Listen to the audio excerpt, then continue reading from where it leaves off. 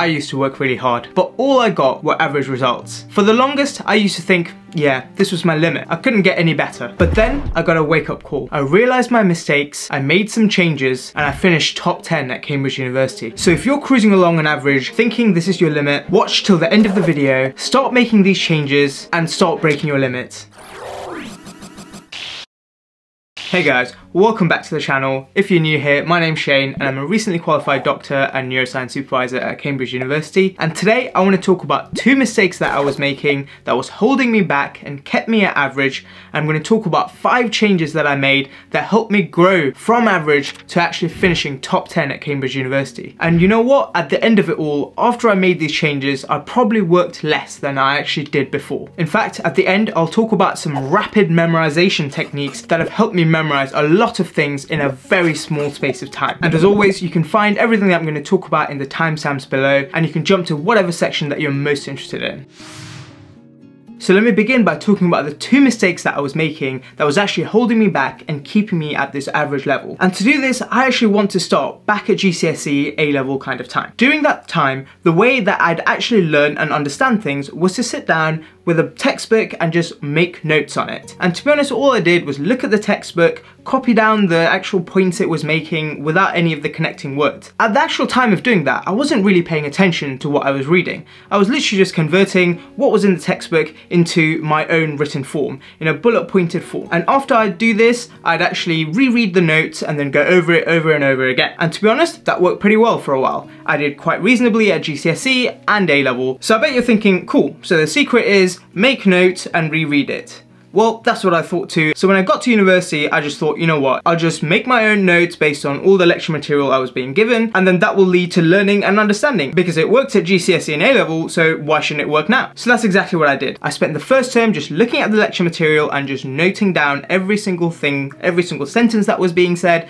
in my own bullet pointed form. But like I said, when I was actually doing that, I wasn't actually paying attention, I wasn't actually taking things into my mind, I was literally just writing things out onto another piece of paper from another piece of paper. And the funny thing is, I actually understood that at the time. I caught myself being like, you know what, I'm actually not understanding or learning the thing. But because I was like, you know what, this worked at GCSE at A-level, let me just keep doing it, trust the process. And I also thought, you know what, I have Christmas holidays, I can just read the thing during the holidays, learn it and memorize it after just one time of reading. Thinking that the key to learning and understanding was note making and rereading was the biggest thing that held me back at university. Thinking that I could read, learn, understand and memorize everything in just one Christmas holiday was my second biggest mistake. Anyway, come Christmas holidays, I still hadn't finished the notes that I wanted to make, so I actually spent the first few weeks catching up on the notes and finishing things off, and then only I started the phase of actually reading something and learning and understanding. But obviously it was quite tight for time. I barely managed to read everything just once by the end of the holidays. And obviously that wasn't enough time to shift things into my long-term memory. So come my first set of exams at the beginning of January, I flopped them quite badly, despite having worked super hard throughout the term, making all of these notes, and then working super hard during the Christmas holidays, finishing the notes, and actually trying to learn and understand things. And I remember spending the first few weeks after finding my results in January just thinking, you know what, maybe this is me. This is where I've peaked. This is my maximum. I can't actually do any better than this. And I remember speaking to one of my supervisors about this, and he looked at me and he said, why are you making notes? Why don't you just read the material?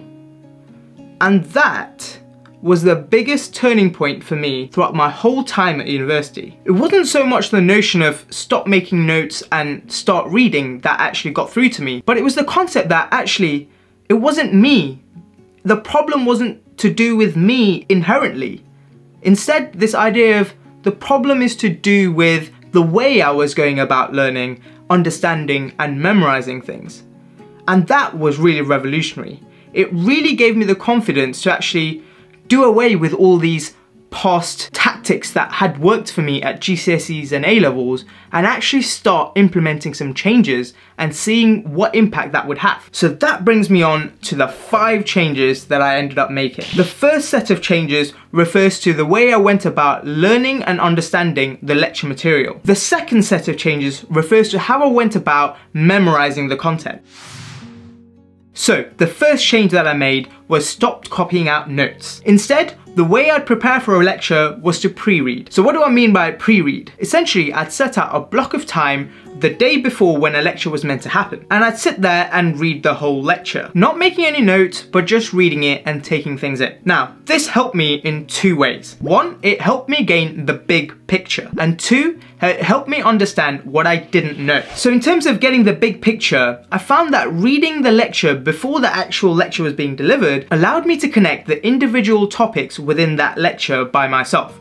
I was able to take this big picture view, connect the ideas all together right before I actually went to the lecture. In the sense, I already had a framework built up in my mind in terms of how things were going to go within that lecture. And it also gave me some time to look at an even bigger picture and see how that lecture fitted in with the overall topic that we were doing at the time. So taking this big picture view of things, actually I later found out this is something called concept mapping, and there's a solid evidence base supporting how useful this is in contributing to learning and understanding material. So the second thing that pre-reading helped me was in terms of understanding what I didn't know. So essentially, when I was reading the material, often I'd come across a concept or an idea that I just didn't know what it was. Or it might even be a word that I actually, you know what, I don't know what this means. And I'd force myself, whenever that happened, to actually look it up straight away. I'd Google it, use Wikipedia, whatever, to find a good description or an explanation to that idea that I wasn't quite familiar with. Then I'd settle on a pretty good description or an explanation that helped me understand it at the time. And importantly, I'd write it down right next to where that idea or concept is mentioned in the lecture note. Doing this saved me a lot of time in the future because I didn't have to go back and research things all over again. Now, of course, there were times that actually a Google search or a Wikipedia search actually never found the real answer for me. Whenever this happened, I'd note down with a little star or an asterisk next to where that idea or concept is mentioned within the lecture handout. This was like a trigger for me to know that this idea or concept I don't know and I can't figure it out by myself independently. This would set me up to actually pay more attention to things later on when the actual lecture was happening. But it also gave me a cue to realize this is a topic that I don't know and I should ask other people about, either my supervisor or the actual lecturer when he's done with the lecture. So I found that pre-reading gave me this big picture view of things, but it also helped me to realize what I didn't know, and it motivated me to actually go about figuring things out myself independently at the first port of call, and then in the second port of call when that failed, to actually go and ask other people to find out more information about it. And I found that doing this in advance of the actual lecture gave me enough time to process things to actually go and ask the lecturer a meaningful question to figure out what that idea or concept actually meant. Right, so the second change that I made was something called active presence. I often found that whenever I went to a lecture, I'd zone out, like all of the time. And if I hadn't pre-read something, or if it was the first time I was encountering something, then I'd have no context or point of reference. So, I mean, I'd zone out, I'd try to zone back in, and then not realize what the hell the lecturer was talking about, and I'd just zone back out again. So basically, it was a vicious cycle, and it wasn't working. So I found that I had to practice this degree of active presence, which is essentially a state where you're maximally alert to note down any good explanation or description whenever the lecturer says it. Now, this sounds a little bit philosophical, but bear with me. The important point to actually realize is that this active presence where you're maximally alert doesn't exist for the whole period of the lecture. Because let's be honest, that's not realistic. You know, no one can be that alert for all of the time. You're gonna be zoning out and you're gonna be zoning back in, and that's just how things are. But active presence allows you to be maximally alert at that specific point where you know that you don't understand something and the information that's going to be given by the lecturer is going to be maximally useful. So I was actually able to use this tactic because of the fact that I had pre-read and I'd already noted down the concepts and ideas that I wasn't sure about. And also mentally note the actual topic or point that came right before the idea that I wasn't sure about. So whenever the lecturer would be talking about that, even if I was kind of zoned out, I'd hear it just kind of vaguely, and it would be a cue for me to zone back in because I know something that's going to be really important is going to be said now. So by doing this, I actually found the lecture and the whole experience to be much more enjoyable because I was able to cut myself a lot of slack. It was okay if I zoned out because I'd already pre-read and set these pre-triggers that meant that I'm going to zone back in at the exact optimal point that I can take the maximal amount of useful information about the topic that I wasn't sure about. The third change that I made was post-read. Immediately after the lecture, I'd allocate some time for me to consolidate everything that was said in the lecture as well as the lecture material itself. Now, this doesn't mean just reread the notes with all the annotations and stuff that you've made. Instead, it refers to two things that I did.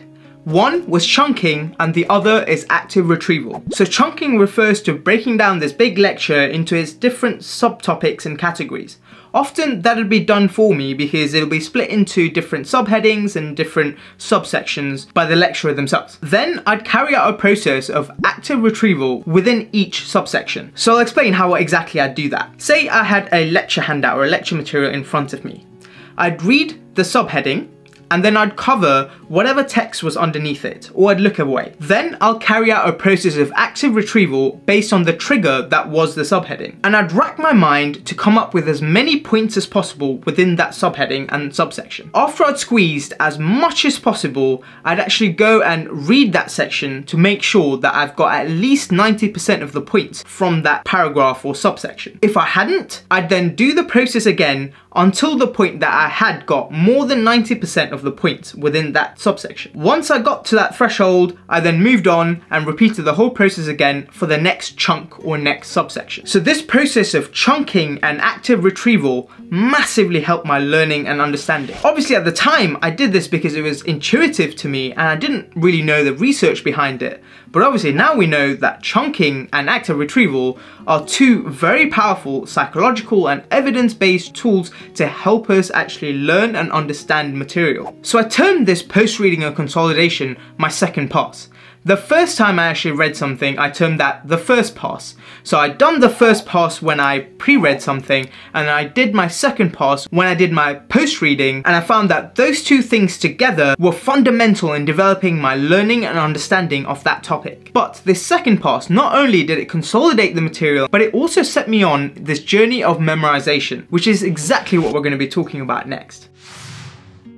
So like I mentioned at the beginning, the second set of changes that I made was to do with memorization. And in terms of memorization, the first change that I made was something called the weekend review. So this was actually my third pass of carrying out chunking and active retrieval. But I'd make sure that my third pass was at least a day after my second pass. Essentially, this was my intuitive way of doing spaced repetition. I was allowing enough time for maybe things to get displaced and for things to be forgotten. And then I'd make sure to improve retention by actually going through the material using active retrieval and chunking again, and actually act as a boost to my memory. And like I mentioned, I'd try to do this at least a day after the last time I encountered it, and then I'd always try to do it within that week before the next week begins. To be honest, if I was doing this properly, I should have actually spaced it out more, in the sense that I maybe encountered it a week after now. At the time I wasn't fully aware of the science, and you know what, there was just so many new material and new content that had to be learnt and understood that I just didn't have the time. And I went towards prioritizing the new material and learning things and keeping current more than actually strictly practicing this spaced repetition. And if I had to do it again, I'd probably do the same, because it is very important to keep current, keep learning and understanding. But anyway, I felt this first pass pre-reading, second pass post-reading, and third pass weekend review together helped me learn, understand, and memorize things quite well, even within the first week of getting hold of that ideas, concepts, and lecture for the first time. Now let me talk about my rapid memorization techniques that help me remember a lot of things with pretty much very little work and very little time spent. The first technique is story creation, and this is what I mean by it, and bear with me here. Essentially, what I do was create really weird, crazy stories that help me remember a lot of interconnected points. The way I do this is essentially I'd have this main character, and they'll go about this super crazy, weird day where they'd experience weird things and meet new characters.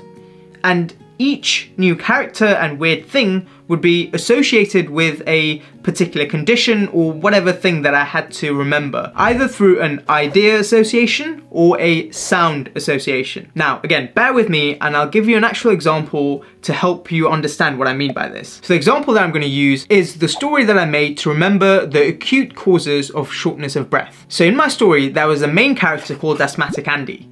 And he was essentially based on someone I knew who was called Andy, and he actually had asthma. And he'd go through this crazy day, weird things would happen, new characters would come.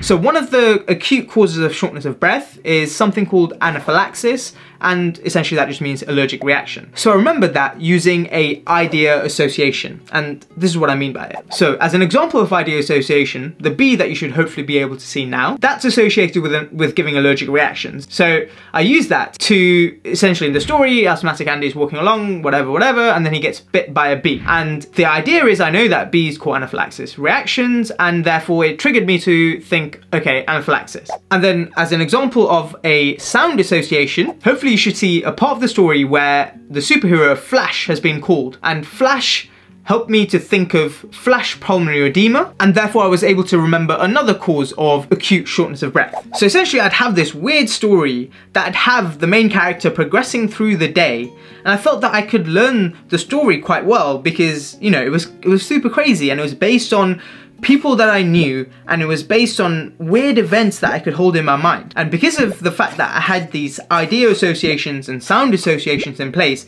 it helped me pin it to the different conditions associated with shortness of breath. So basically I could go from not being able to hold all the different types of conditions that can cause shortness of breath in my mind to actually knowing all of them really well, and almost in order of what could be the most common to what could be the least common by using this story formula, because the stuff that would happen quite early on are the things that are more common, and the stuff that would happen much later on were things that were less common. So when I had to remember things in order, I'd always just make stories, and that worked fantastically. Another thing that I use for rapid memorization were mnemonics. And the way I'd use mnemonics is that I'd make my own. I felt like the ones that I could make up, I remembered more, and I'd always try my best to make it sound out. Like I always try to associate it with the thing that I'm trying to remember. For example, there was a set of questions that you need to ask someone when they come in with chest pain. And the mnemonic I used to remember those questions was POPSAC. I used POPSAC because when I think of chest pain, I think of a hot problem, and POPSAC helped me to think of something like a sac called the heart that pops, which then causes chest pain. Again, it's something that's super silly and super weird, but that's the point. The weirder it is and the sillier it was, I felt like better I could remember it. So POPSAC actually stood for palpitations, orthopnea, which is when you get short of breath, lying flat, and then PND, or paroxysmal nocturnal dyspnea, which is when you wake up short of breath. Then S was shortness of breath, and A was ankle edema, and C was chest pain. So I found using these mnemonics were again a very powerful, quick, easy way for me to remember a lot of things very quickly with very little effort put on my part. But the important thing that I'm trying to stress here is these are rapid memorization techniques to do after you've learnt and understood some things. For example, there's no point in being able to memorize all the different causes of shortness of breath if you don't actually understand what each of those things are. Obviously, to understand those things, I used all the techniques that I spoke about previously, so things like pre-reading and allowing me to concept map, and things within post-reading like active retrieval, chunking, and spaced repetition. So it's very important to nail that first and then start using these rapid memorization techniques to save yourself a lot of time. Now I know making all of these changes all at once may seem very overwhelming and actually may feel like a big drain on your overall happiness, but actually it really doesn't have to be. And in the long term, you'll actually be a lot happier and a lot more grateful towards yourself that you made these changes. And if you're worried that you won't have enough time to implement these changes, then definitely check out this video where I talk about how we can maximize our time and our happiness using some clever techniques. And if you want to find out more about learning, understanding, and memorization, and start using some more evidence-based techniques, then you can check out my friend Ali's amazing Skillshare class, and you can find a free link to that down below. And I wish you the best of luck in your journey of making changes and seeing real results. But that's it for me for today, and I'll see you guys next time.